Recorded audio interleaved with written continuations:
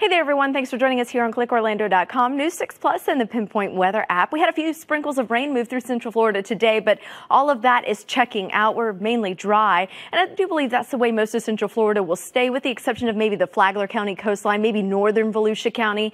By about 10 or 11 o'clock, a few sprinkles of rain there. After that, as we head into the overnight hours, we could see some patchy fog develop across mainly our northern zones, not really too much around Orlando. That will last through about mid-morning before it completely burns off. By 2 o'clock, we cannot rule out a stray shower moving into eastern Orange County. Be prepared for that, but let me tell you, it's just going to be a very brief sprinkle of rain with most of Central Florida remaining dry. The trick-or-treat forecast for tonight looks pretty good. As we head into the 9 o'clock hour, temperatures will fall from the upper 70s to the mid-70s.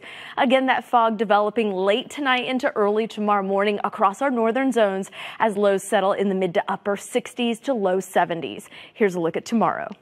Your daytime high will rebound to about 87 degrees, that east wind at 5 to 10 miles per hour. Now let's get you some results and show you your pinpoint accurate 7-day forecast. Heading into Halloween, we're still dry near 87. That dry pattern continues until about midweek. And even then, we don't have a big shot at rain at 10% there. It's not until Friday where we drop to the lower 80s, which is more typical for this time of year. That's your pinpoint accurate forecast. Thanks for logging on. You're now up to date.